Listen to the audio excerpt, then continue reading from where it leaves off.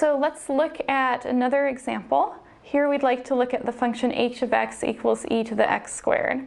And this is actually a composition of just two functions.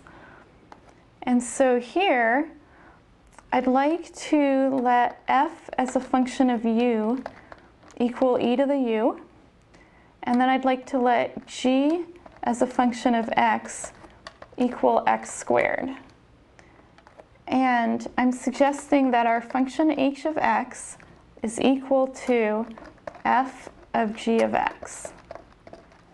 And let's unravel this to see that this is the case. So the function g of x is x squared, and so we're looking at f of x squared. F is the function that takes the input and puts the input on e as an exponent, so we get e to the x squared.